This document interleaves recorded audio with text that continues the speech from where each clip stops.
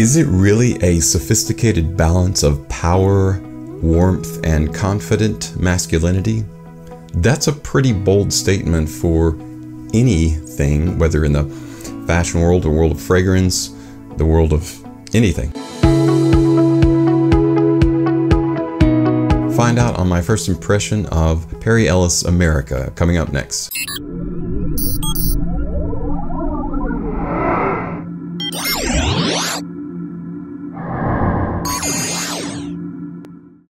For all those checking out my channel for the first time, don't forget to hit like and subscribe.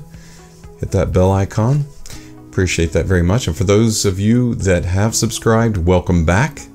I'm Tommy with StudioScents. Today we're going to be talking about Perry Ellis America. Now, Perry Ellis America is a re-release, what they call a reimagining of a scent that was originally crafted in 1995. Its claim to fame then at that time was the pineapple note, which wasn't being used a heck of a lot at that time in fragrances.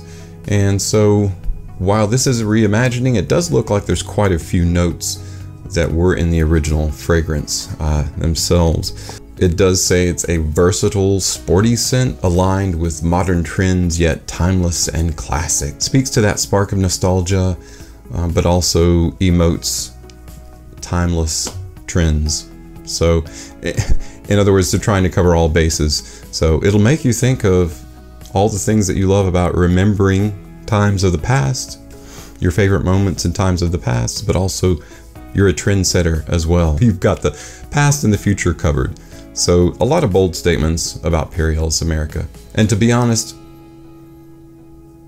I don't think it can stand up to the hype. Was the 21 Pilot song, Don't Believe the Hype? So, yeah.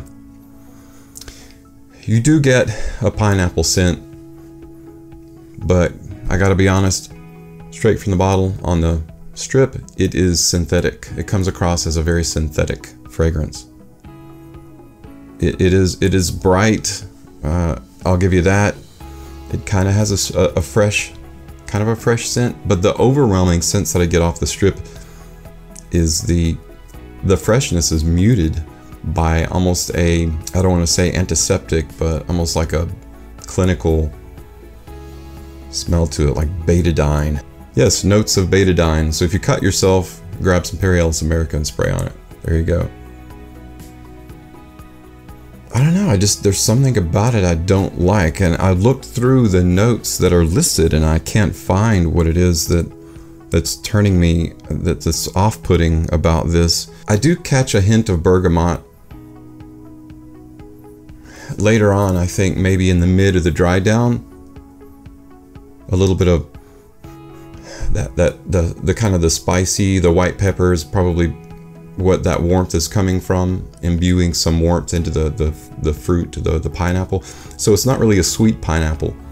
It's kind of more just a muted. I would say that Perry Ellis America is trying to be in the same wheelhouse as the Invictus, your Acqua di Gio, your more mass appealing, fresh smelling fragrances, but it's just not, it's reaching for it, but it's not quite grasping that freshness shelf, the level that you might expect. When I was about 17, the first like really nice belt that I bought to go with the suits that I was wearing at the time was a Perry Ellis belt, and I really liked it. And I thought, oh, Perry Ellis is cool fashion.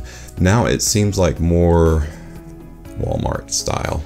Something that you might be able to find at a maybe a midline blue-collar department store, something like that. And that's kind of what Perry Ellis America reminds me of. It's kind of a dumbed-down version of a mass-appealing fragrance, but it doesn't quite grasp what it's reaching for. This is a first impressions video, and as such, my opinion may change, because if you saw the first impressions video that Ashton posted on Gents Scents yesterday, we did skin scent samples as well as strip samples, and the skin scent samples were completely different, of course, because there's no chemistry on these, and that's the idea, right? So you're supposed to get kind of a generic smell off of a strip. As soon as you spray it on your skin, you've got that warmth of course. You've got that warmth of course. You've got that warmth, of course, that you know, that's giving it a body to the fragrance, and allowing it to separate some of the layers of the notes from the opening to the mid. And then of course, as the hours roll by, or an hour, 45 minutes, you get a little bit of that dry down as well. So that'll speak to you as well. And it's often not something that I wait around and do on a first impression. I just kind of get the smell, you know, right out of the bottle onto the tester strip and see where it's going from there. Now the opening, again, to me it smells very, so you do have the bergamot. That's the first thing you notice. A little bit of a fruity pineapple. I do like kind of the juicy pineapple. Pineapple's a great note. I love some less popular fruit notes, like the maninka, the pineapple, grapefruit. But it's not overwhelming or overbearing, and it's not something that gives you a real sense of, oh wow, I'm gonna really like this. This is kind of setting itself apart. And after just about 5, 6, 7 minutes, 10 minutes, the bergamot kind of wears off a little bit. Pineapple, white pepper, possibly some fresher spice like tarragon, something like that. Lavender, rose, myrrh, patchouli, and then the woody scent of birch and amber coming through there. So there's a lot in this. There's a lot in this that may come out a little bit more in the mid and in the dry down. In the opening, you get the bergamot, the pineapple, of course, as a freshet, and then in the mid, sort of after about 10 minutes, you do get a sense of the rose and the lavender. But to me, it's almost like whispered promises, you know, over-promising, under-delivering. Again, that is a famous line that I think a lot of products do, merchandising world does. You know, they hire these people that are witty and intelligent, and they write these amazing blurbs, and they sound great. You know, we've got your nostalgia covered, we got your past covered, we got your future trend setting covered, all in one fragrance. But do they really? No, not really. And Ellis America, I think, is no exception. Now, it touts itself as a sporty scent, a mass appealing, kind of a manly, sporty scent that you can wear on any occasion. So it's almost like they're trying to cover all bases. And that's okay, it's understandable. You know, they want to sell a product. But honestly, I'm not that impressed. Would I go out and buy a 100 ml bottle of Ellis America today? I would not. If you're interested in it, I would say, you know, wait. The price is going to go down. Right now, it's upwards of $75, $80 pretty much everywhere you go. Can you get it for less? Probably, if you look around. If you wait a little bit longer, you'll probably be able to get it for less, or check out some decants. Get a sample of it first, try it out on your skin. As always, check it out against your own chemistry for a day or two and see how you feel about it. My first impression is not really a positive one.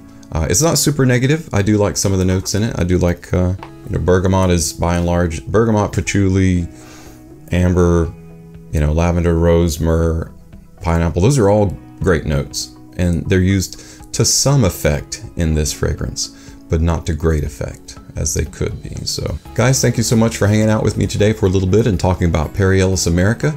I hope you enjoyed my thoughts on this, and I really would enjoy seeing your thoughts as well.